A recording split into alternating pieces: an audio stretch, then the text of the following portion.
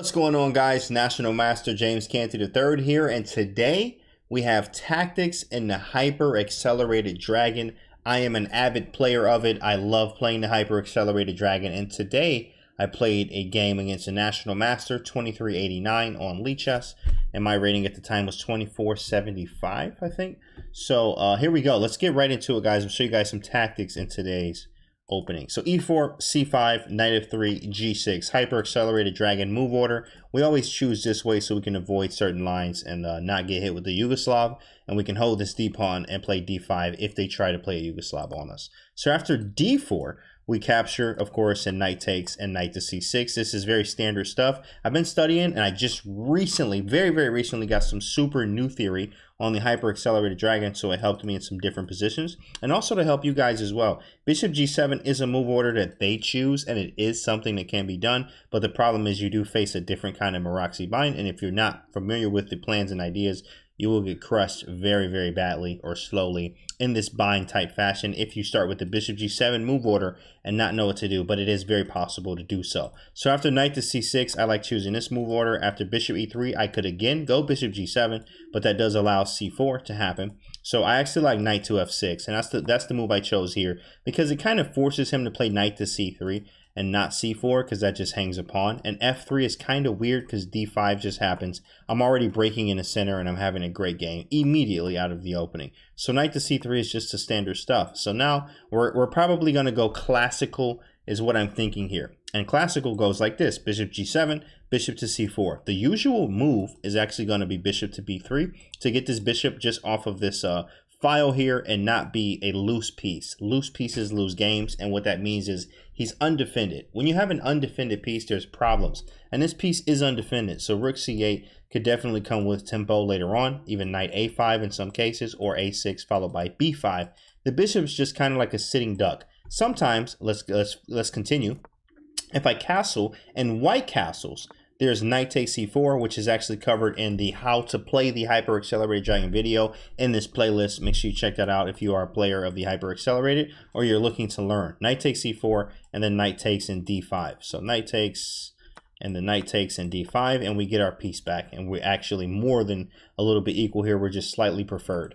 So with that being said, of course, we know usually bishop b3 is the move here. Even Bobby Fischer played it, of course, in the Yugoslav type setups with f4, queen d2, castling queenside, and then playing bishop c4 and bishop b3, and not before. Now the problem here sometimes in the Sicilians, guys, is after something like castles, people try to mix Sicilians. So if you are a hyper accelerated dragon player, make sure you know this trick right here. After f3, that is not a move. You cannot mix Sicilians. And if you're trying to play bishop to c4 and f3 with a Yugoslav attack, because queen d2 and castles queenside, you're going to run into some trouble if you are prepared with black. And here it is.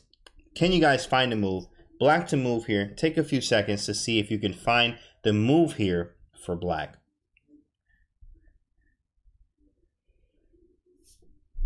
The move here is actually queen to b6. It causes white so many problems here. Immediately, I'm already threatening the b2 pawn, and it has something to do with this bishop on c4.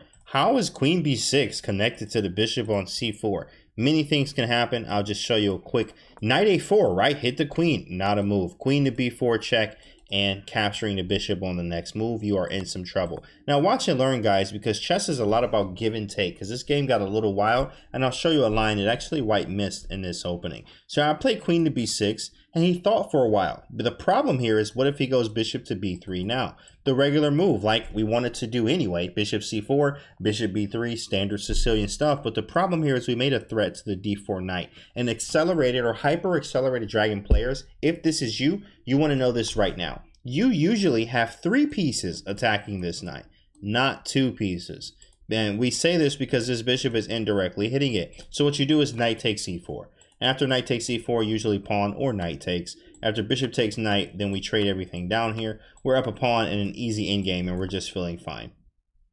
We're feeling fine here as black. So we have that clear pawn. So That is not fun. After queen to b6, he actually chose this move, which I've literally never ever saw. I think I saw it one time in this new theory that I've been studying, but I was like, I don't remember. I just saw it one time. When you see something one time, especially in chess, most times you're not going to remember it unless you have a photographic memory. Now, if you don't and you have to see things multiple times, then this one here, I was like, I don't remember, but I know knight to knight. This is not a move. This shouldn't be right. So I sat here for a minute, and I was thinking about queen c5 for a while. Because I was like, what do I do here? Should I play queen c5? And I also thought maybe a6. So what do you guys think here? Before I tell you the move, which one is better? Which one would you choose? Queen to c5 or a6? Now here we go, guys. If you chose a6, you are correct, actually. That's the engine's recommendation, and this was my first mind. And a lot of times in chess, I say this a lot to my students, you should try to go with your first mind. A lot of times, man, if you ever been studying, or you've been doing a multiple choice test in school or something similar, and your first choice was like right. You was like, this is my first choice, and then you just switch it for whatever reason, and you come back to figure out that your first choice was correct. a6 was my first choice. A lot of times leaning on that does help you in chess too. Queen c5 was the secondary, but the reason why I didn't like a6 is because knight f5. And after knight f5, I only calculated queen a5 check. And then after queen a5 check, there's bishop to b4, bishop to d2.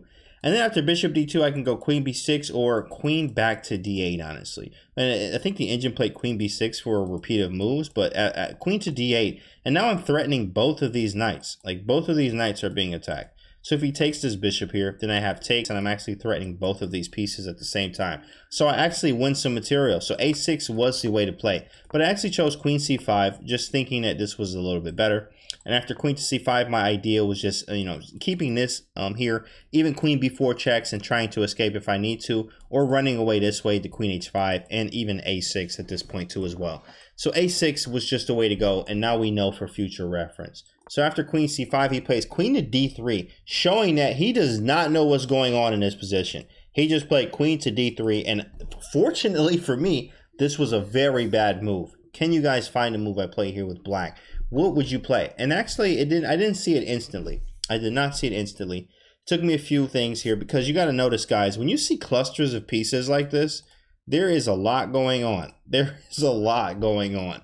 So, like, what do you actually do? Now, if you said knight e5, you are 100% correct. I'm actually threatening to take his queen with check, so any discoveries that he may try just fail immediately to knight takes d3 with check. And he's immediately losing already. So no fun there. And I'm also threatening this bishop twice now with the queen. So at this point, I was like, this is already over. This is not what white wanted out of the opening. So black scores a big win there. He plays queen to a3. And now, guys, what would you play here with the black pieces?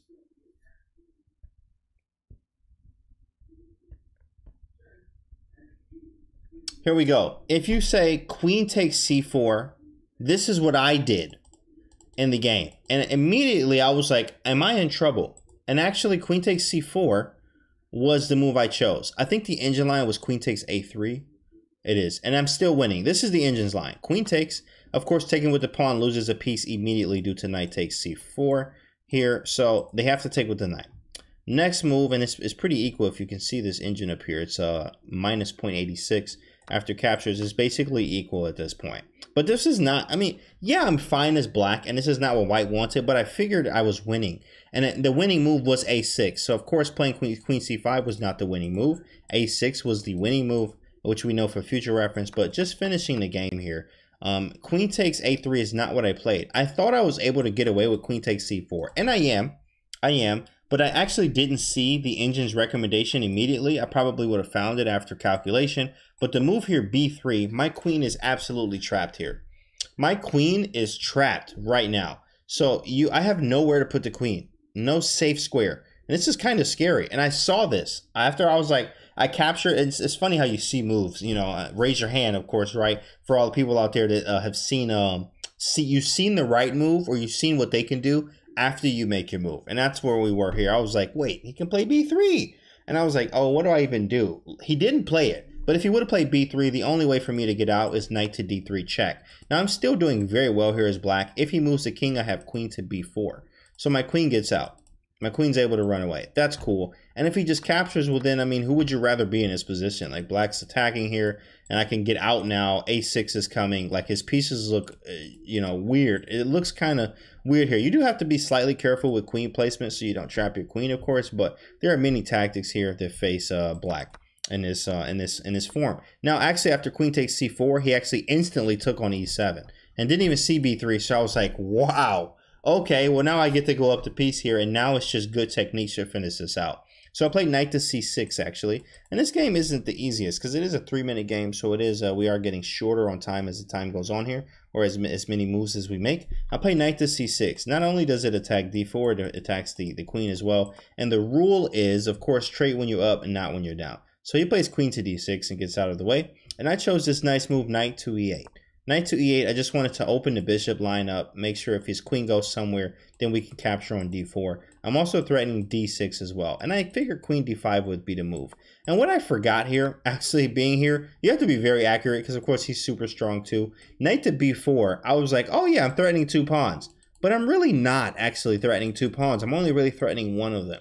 This one's hanging, this one's not, unless this knight's gone. If this knight's gone, so if I'm able to kick him somehow, some way, and then the knight moves away, well then, even now, it's still not even hanging. So, because it's defended on c2. So actually, it was kind of a slight miscalculation here based off of I thought I was able to take this one. But still following the rule, trade when you're up, not when you're down. Knight to b4. He castles, and it got a little weird. It got extremely weird here. a6, I mean, I'm threatening the knight. So you have to kick him. I have a rule that you have to, when they cross the line, they have to go. So the knight has crossed the line. This pawn's crossed too. We need to get him out of here. I should have just taken on d5 and just been easier. This would have been an easier way to do it. But after a6, he just goes back to c3. And now it's just tougher. Now he has a center pawn, which I should have captured here and just make a threat here. And then follow up with a6. But of course, we did play that. So a5 happens. I play a5 because I anticipated a3. Knight e6 is coming. So I back my knight up, and he goes right back to the square. At this point, I'm like, okay, well, I just have to play a regular game of chess here now and develop the rest of my pieces and just convert this advantage before it gets ridiculous. So after d6, bishop g5, and after d6, I'm actually just trying to put my bishop on d7. He goes bishop g5 and says, well, if you're going to do that, I'm going to get an exchange and at least try to make this a little bit more equal.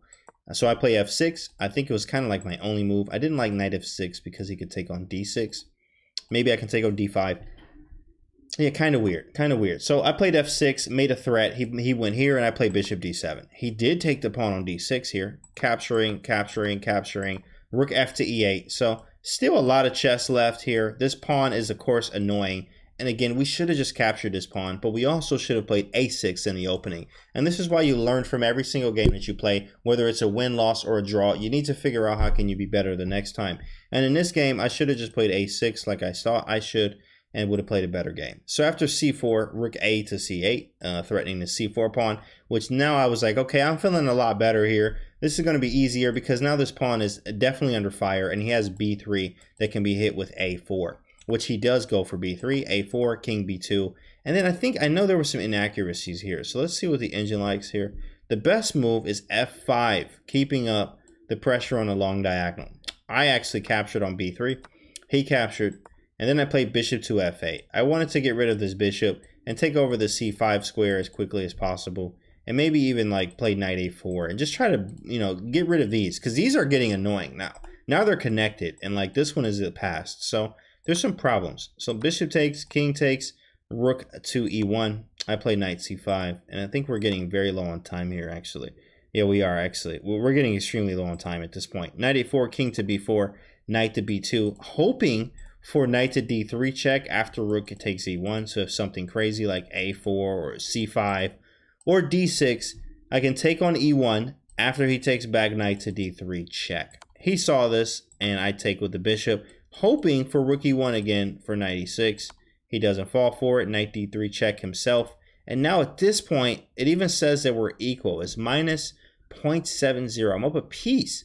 But due to the inaccuracies, it's now equal. Now, of course, it does take more chess here from both sides, and good chess, but it's definitely an error. Definitely an error, and it did cost us here in the game. We still are the favorite here, but man, you can definitely play good here as white, according to the engine. So after b6, He plays knight to f4, gets out of the way. And at this point, it was kind of hard to figure out my pieces. I remember this. We both were in time trouble. Very under a minute at this point, I believe. But this was very, very hard to do with black here. And I was like, rook a8, he can run away. I can't threaten this anymore. This bishop's passive, but it is holding this. At least it's holding this pawn. This pawn can't easily queen. But, you know, how do I make progress was the question. It was very hard. So he plays knight. I play knight e4. He plays d6, bishop d7. At least c5 is open for me. Knight d5, knight c5, and he can take on b6, I think. But after knight b6, I have rook to c6, I think, and like knight a6. So I was trying to see what could happen here. We was also very low on time again, but he played g4. I check him. And then king c3. Maybe I have b5. Best move is rook b8. Okay. I play rook c6. He went knight e7. Rook to c5 to swing this way. Knight king d3, rook a5, knight d5. I take on a3. He took here king e4. Oh, actually, this was really cool. Watch this. I remember this. f5 takes. He brought the king close, and here we go. Knight b8. He moved the rook to h4, and then I played knight c6 check. And I was like, yo, I thought this was mate. I was so hyped. I was like, oh man, this is mate. But he just flagged. He actually flagged right here. But it feels like it's mate. He just has king f4 as the only move. But this is like, man, this was very, very difficult, and it was not an easy game. Towards the end here, based off of inaccuracies, and also through the opening. Let's turn the engine off here. Now we know what to do. Of course, if you have watched the other Hyper Accelerated Dragon videos, you know that this is the move order we choose. And when they play f3, like we covered before in the how-to video for the Hyper Accelerated Dragon, we play queen b6. And honestly, this one is a new move. This one I didn't cover in the video. I remember that. So I was like, I don't remember what to do here. Not that I even got this many times ever. I've been playing this a long time. And knight c to b5 was definitely interesting. But the best move was the first mine here, a6. And he can't take, of course, this is lose pieces, lose games, guys. So if knight takes, queen takes e3, that's check, GG, just start a new game, it's over. So, you know, it's a lot of problems here. And if we move the knight, I mean, it depends on where you go. Queen takes b2, like, this is gross. I mean, this was disgusting for white here. Is already losing. So knight c to b5 is not a move. And that's probably why I didn't see it ever until like today, being my first day ever seeing it, because it's never played, right? So this was today's video, guys, in tactics in the Hyper Accelerated Dragon. Let's just keep going here to show you guys the game one more time. Takes here, and again, future reference, a6 if you ever face this position, guys. I chose queen c5, went down a whole nother route. This will never happen again because we will play a6, but this was the game. And inaccuracies cost us here, especially when you're playing at higher levels and you're playing stronger players. They will capitalize on your inaccuracies. So you want to be a little bit more accurate, of course. Now, of course, more time on the clock, things change. But this is one of the training games that I did today. This is the Hyper Accelerated Dragon, guys. Make sure you check out the playlist. Subscribe to the channel if you're new here and you like this video. And like and share this video as well, guys. Let me know how you liked it in the comments and if this helped you. I'll see you guys on the next video.